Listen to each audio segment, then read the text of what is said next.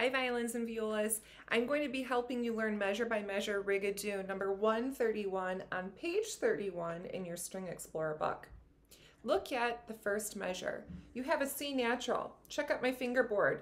First finger B, close squeeze with second finger C natural. You have two C's, a B, and an A. Listen again. When I play the last note of measure 1, I need to find myself at the balance point. In measure 2, you have a dotted half note on G. 1, 2, 3, 4. So you change on beat 4 for the last note of measure 2. 1, 2, 3, 4. Then you cross to the A string. We're in measure 3. A, B, G. And then I find myself again at the balance point. This is really important because you have a whole note in the next measure. It's a C natural.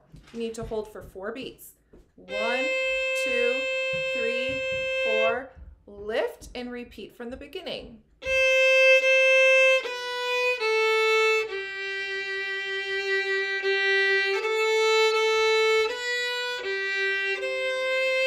Lift. Eighth notes. F natural after the E. Listen again. You're just walking up by step. E, F, G. Okay, here's that measure.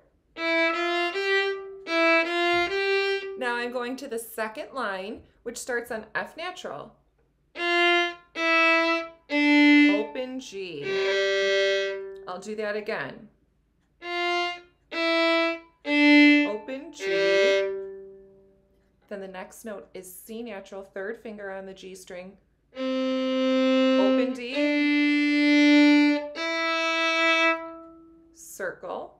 I'm back to the last measure of line 1 because of the repeat.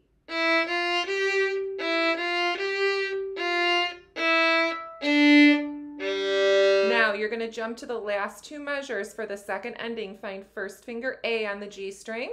Second finger B, up a step. Get to the frog, so 4 beats on the C natural, third finger on the G string. It's a whole note. Have fun practicing.